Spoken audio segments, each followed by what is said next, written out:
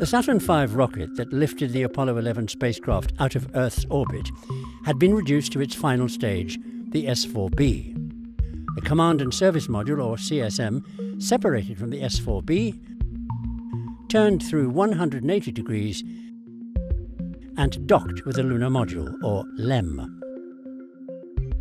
The now combined CSM and LEM pulled away from the S-4B rocket, proceeding on its roughly 250,000-mile journey to the Moon during the translunar coast phase.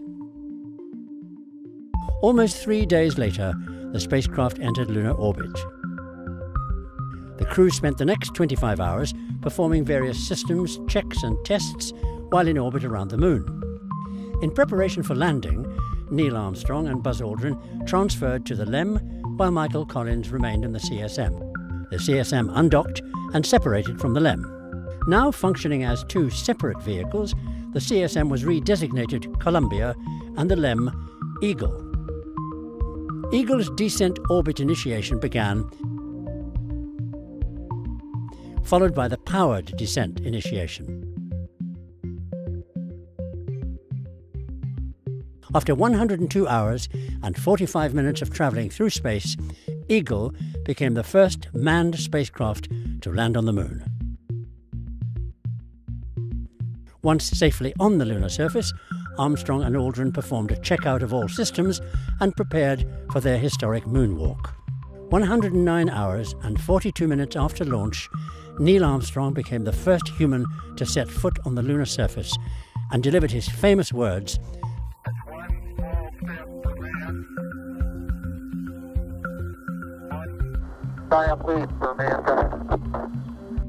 Aldrin joined Armstrong on the lunar surface shortly after, and the pair collected lunar surface samples and conducted experiments. They stayed on the Moon for just under 1 day. Eagle ascended from the lunar surface to rendezvous and dock with Columbia, which had been orbiting the Moon during the lunar landing. Columbia docked with Eagle, and Armstrong and Aldrin reunited with Collins in the CSM. The LEM ascent stage was jettisoned, and the CSM entered the trans-Earth injection phase to make the voyage back to Earth.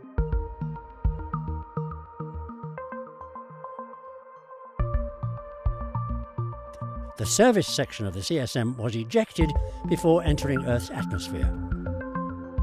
Finally, 195 hours, 18 minutes and 35 seconds after departing the Earth, the command module splashed down in the Pacific Ocean on the 24th of July after travelling a total distance of over 800,000 nautical miles.